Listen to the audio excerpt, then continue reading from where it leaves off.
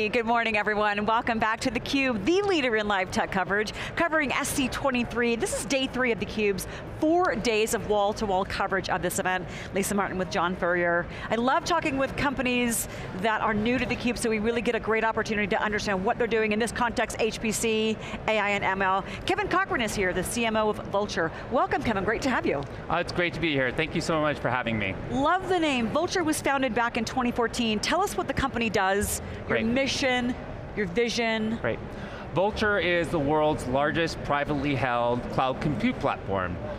We operate in 32 global data centers around the globe, and we offer full stack cloud compute, including all of our top of the line Nvidia GPU plans. We were started in 2014 as a platform built by developers, for developers.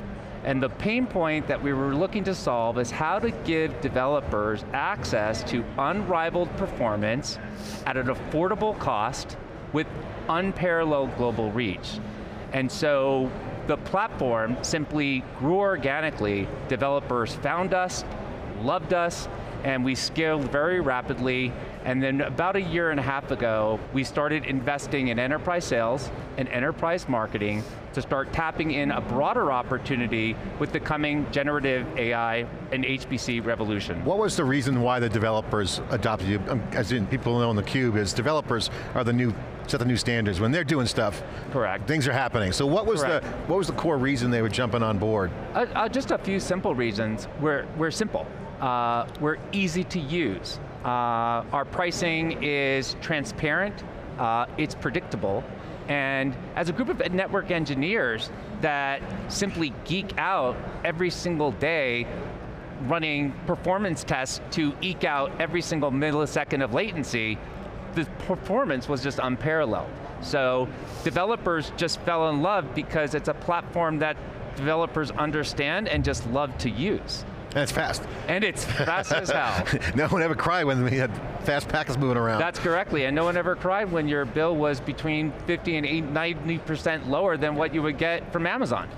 It sounds like you've had an acceleration of growth. You talked about enterprise sales in the last year and a half. How has the last year of the boom of generative AI, how has it been an accelerant of Vultr's growth? Yeah, so I think it actually started even before the debut of the H100 and ChatGPT, where enterprises are starting to rethink their enterprise application architecture to put cloud native applications and serverless functions ever closer to the edge. And what happened in 2023 is what we call the art of the possible. With the debut of H100, with the debut of ChatGPT, enterprises started rushing en masse to start building training clusters to start experimenting what new power could they put behind all of their new cloud native applications to deliver better outcomes for their customers and their employees. But what we think is very exciting is what's to come in 2024, because it's time to move beyond experimentation in single large-scale training clusters and moving beyond the art of the possible to the realization of actual outcomes. And this is where it gets exciting, because this is where enterprises are going to start architecting for the future. Let's unpack this, because I think this is the heart of the conversation, Lisa, we've been having all week and coming in from in the event. So, every enterprise saw ChatGPT, the consumerization of that feature kind of woke up the market, everyone's educated, it's become a user expectation. Every company is looking at putting their AI clothes on, that's what I call it, and they're going to go to the AI party. It's a gift, everyone's happy, great. So more GPUs are sold, people are starting to stand up infrastructure, they have to get their training wheels on to figure out how to approach the AI infrastructure. Not hard concept to grasp, they got to just do it. So we've seen a lot of activity. Take us through the progression of a customer, because they have to train their data and then the value's coming out on the inference side. So, that's correct. So we're seeing this training versus inference conversation. And as context, Tim Hockin at KubeCon said last week on the stage, he's an engineer from Google, said, inference is the new web app. Correct. Implying that 100%. This is going to be a future thing that everyone will have to be doing and using. What does that mean? Take us through training versus inference. Right. What's important, what's the sequence, what's the progression? Well, like I said, 2024 is going to be about the realization of outcomes, which means we need to industrialize the continuous innovation and delivery of innovation with generative AI. So in the cloud native application world, we spent the better part of 10 years optimizing CI/CD pipelines and putting in place proper infrastructure to support build, test, and production deployment of all of our application code. And now we need to look at our generative AI, our actual models, and we need to apply the same principles, which basically means we not only need to stand up training clusters, we need to actually optimize how those trained models are then deployed and then fine-tuned in region against localized data sets, and then once fine-tuned, how they can then be deployed efficiently to large-scale inference clusters running the new GH200 super chip from Nvidia powered by Vultr, and actually deliver predictions for incoming user requests. Think about this. We just spent the past 10, 20 years pushing compute power as close to the edge as possible so that people have the fastest performance response when they're on their mobile phone or on their desktop looking to access our services or information about our company. All of that is now going to be truly hyper-personalized based on the context of the user. True personalization finally becomes a reality with inference, but what happens if all of a sudden every single user request on your mobile phone, if you're in Mumbai, has to round trip to a server machine in Santa Clara? The personalization angle is interesting. That makes no sense. So is that an infrastructure problem, or is it a data problem?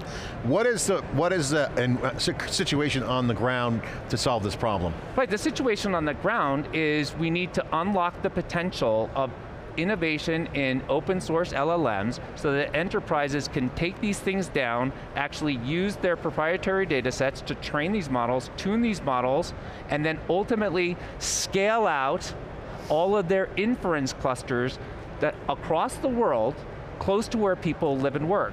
Inference is the new web app, because in the web application world, you actually are running your actual raw compute power at the edge. So too, should your model be running at the edge. This is where Vultr has been architecting a new global architecture for generative AI. Your Kubernetes clusters running your core web application code, co-resident with your Kubernetes clusters running your inference nodes and models, all scaling up and down seamlessly around the globe. So just to close this out, I know Lisa wants to get into the question, but I want to close this thread out because you're right at the end of it here. You got the training your data, that's step one, and that's just a setup, almost like the setup of sandbox. That's correct. Set your training 100%. Data, you run your data. The inference is where the application is. That's going to be the ongoing data iteration, whether you're using synthetic data to train something or using existing data to have generative results. That's right. For whatever that application is. That's right. That's the new game. So from an infrastructure standpoint, train, provision stuff for training, and then the scale and the app is the inference aspect of it. That is exactly right. And what we're going to see over the next year is the first new web applications going live that are powered by generative AI models, and the first build out and scale out of inference clusters to actually support real-time delivery of predictions to personalize each and every user request and experience based on their context. And over the course of the next 3 to 5 years, we're going to see a wholesale redevelopment of every single web application. Yeah. And every single web application will actually be delivered by an inference cluster. Inference is the new web app. That is our mission here at Vultr, that is our vision, and that's what we're going to make a reality with the GH200 Superchip. So when you're in customer conversations, Kevin, what do you articulate as like the top 3 differentiators of what Vultr is doing in this space that nobody else can touch? Absolutely, great question. Number 1 is we have unrivaled global reach. So we are the only independent cloud provider that can provision top of the line Nvidia GPUs on Dell hardware across 32 regions around the globe, the same scale as Amazon, all 6 continents. We're also the most secure and compliant independent cloud. So when you're dealing with your proprietary data sets and you're dealing with rebuilding your enterprise application security, compliance, governance, these things do matter. It is part of the global scale. third is we have a unique set of services to enable the entire pipeline of distribution of both your application artifacts, your code, co-resident with your generative AI artifacts, your models, and we're the only vendor that basically provisions Kubernetes clusters for your application models, your application code, so that you can actually truly reinvent your enterprise. Why is this different? Because you mentioned Amazon earlier from a cost perspective. What's different about this? Is this because AI now is in demand so that you basically have an AI cloud for that kind of demand? Or is this just a cloud environment for just developers? Because these other clouds out there, you get the hyperscalers. So where does this fit in on the, if I had to kind of put a power law together, are you right up against AWS, or are you just like, no, we're the AI cloud, period, full stop? It's actually really interesting because of our unique position of being able to scale out today across 32 inference clouds of the new GH200 superchip, everyone keeps saying, you're the inference cloud, you're the inference cloud. No, we're just the future of the cloud. Yeah. Because the future of the cloud is large-scale, globally distributed Kubernetes clusters at the edge, in as many points of presence as possible, running all of your serverless functions and all of your generative AI models. We just are at the cutting edge, the bleeding edge, some might say, of putting in place the application and infrastructure architectural model to unlock 2024 potential. We had Dell on earlier. I know Dell's a big partner. We'll get into that in a second. We'll get into that in a second. I'd love to get your perspective on that. But the Dell folks were talking to us from a couple of different perspectives, from a design perspective, green sustainability, whatnot. But from a storage perspective, they're like, it's not about storage anymore, it's about computation. We're at high performance computing show. So it's not compute, it's a computation platform. Right, correct. That's essentially what you got. That's exactly what we have. And the scale out piece, inference just happens to be the element that will be lingua franca app for powering the experiences from broad, horizontally scalable data sets, and then offering precision personalization. That's 100% correct. This is the future. This is the future. Sold. How does Dell play involved? No, I mean, we believe it. We've been saying this, that it's cloud's horizontally scalable. That's the goodness of the cloud. Correct. What's been the problem is the vertical specialization of the apps that's set on top of it, but then with AI, you can now have both, best of both worlds. You can get domain expertise in your app, or your environment or your application, taking advantage of the broad available data, so you can have breadth and depth with AI that you couldn't do before. And isn't this incredibly exciting time? I said AI is the fountain of technology youth because at my age, I want to be 25 again. That's right. It's like, how could you not be drunk on AI right now? I mean, this is real. The hype matches reality. And we're just getting started in 2023. I don't even think we understand what happens next in 2024 when enterprises actually start realizing outcomes and moving from the art of the possible to actually achieve new things. So I was talking to Dell, and I was and Savannah and Lisa in the opening set. Dell, as an interesting guy, Michael Dell's my age, so I kind of grew up together with him in the industry. They had a mail order company. They sold machines through his dorm room, through the mail. The internet came. So technically the mail was going away. Dell wasn't disrupted. They transitioned to the web. It became the #1 PC manufacturer, server in the world through supply chain, direct selling, mail, now web. They're kind of transitioning to an AI company because they have the goods. How would you see that? Describe the Dell, today's modern AI Dell. What's their role? What do you see them doing? Well, we have two large strategic partners. Obviously Nvidia with the new Grace Hopper 200 superchip, and also Dell. So we are a standardized Dell shop. So our entire Vultr cloud is powered by Dell solutions and hardware. A lot of machines. A lot of machines. You're a big customer then. Big customer. And what was it about, from a partnership perspective, those are two big powerhouses, Nvidia and Dell Technologies. What did they see in Vultr that made them think this is the right solution together, and we can be on the frontier of the outcomes AI can produce? I think there's just an incredible alignment on vision for where the world is headed. So this exact conversation that we're having, this is the exact conversation that we have with Dell in terms of where we're aligning our resources for 2024 and 2025. So whenever you have like-minded people that have a big, bold vision to transition the tech sector in a new way, unbelievably energetic, exciting time. Just as you mentioned, Dell transitioned from kind of the mail order to the internet. They're doing that again.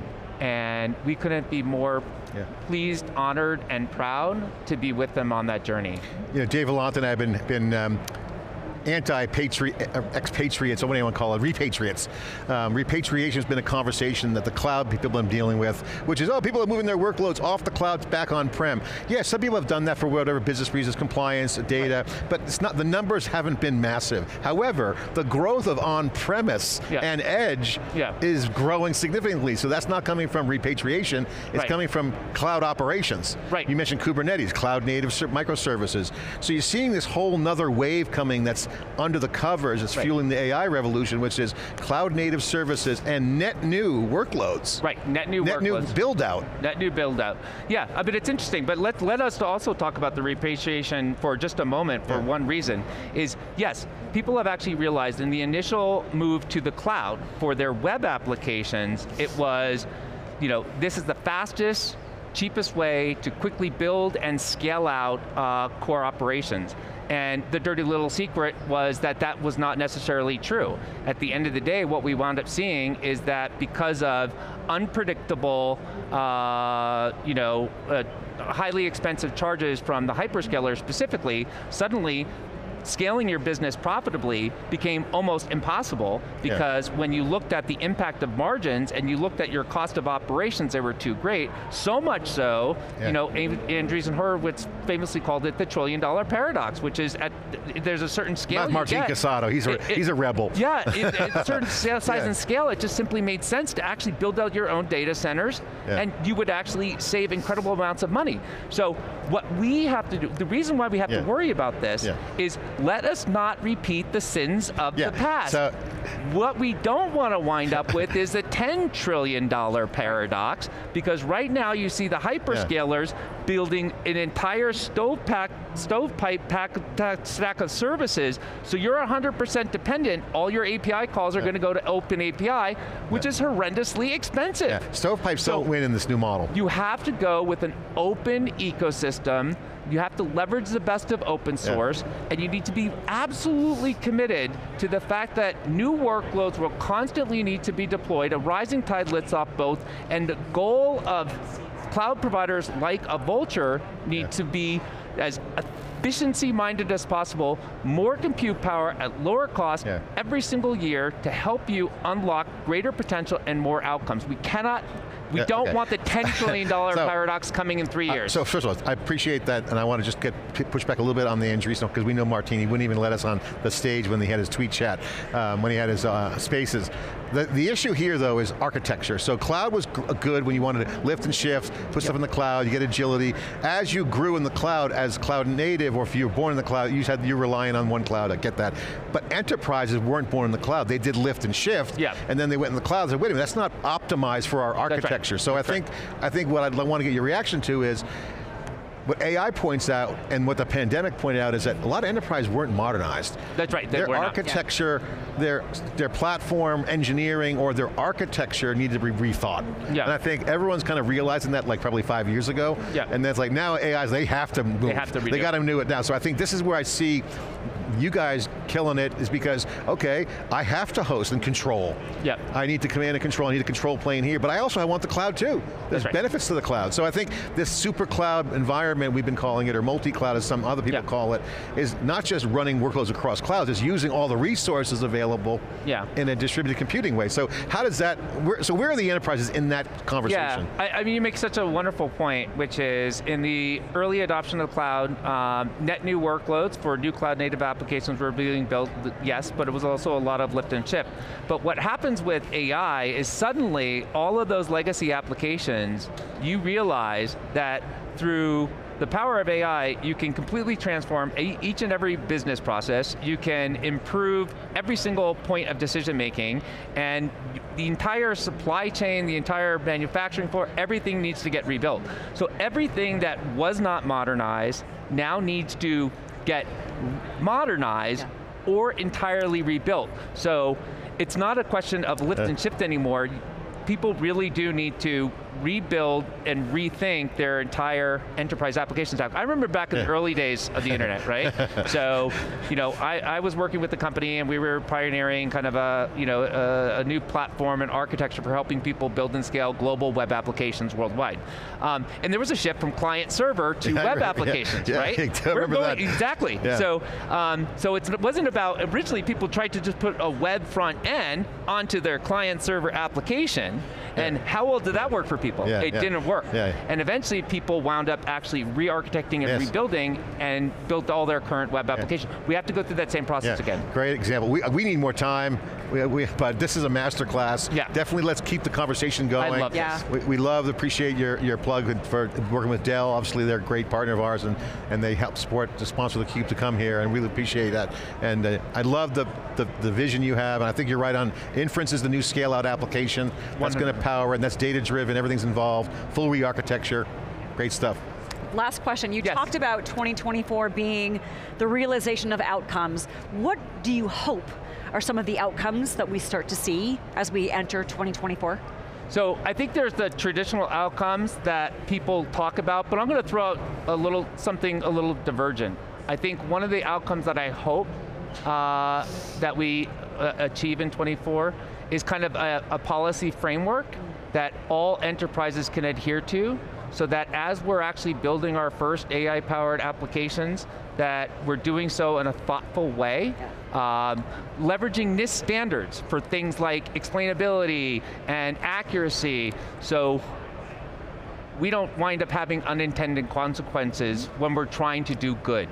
So there are standards out there with NIST. I encourage everyone, read those standards and be thoughtful about what you're doing. I love that. We're all achieving to do good. We just have to be cognizant that we might unleash unintended outcomes. Right, that thoughtfulness is key. Kevin, it's been a blast having you on theCUBE. Thank you so much for unpacking. Thank you so much for having me. Vultr, your mission, vision, differentiators, what the technology is doing, your partner ecosystem. We'll have to have you back, because I think we're just scratching the surface. I'd love that. Thank you so much for the time. Our pleasure. Bye-bye. For our guests and for John Furrier, I'm Lisa Martin, and you're watching theCUBE live from SC23. Day 3 of our coverage continues in just a minute.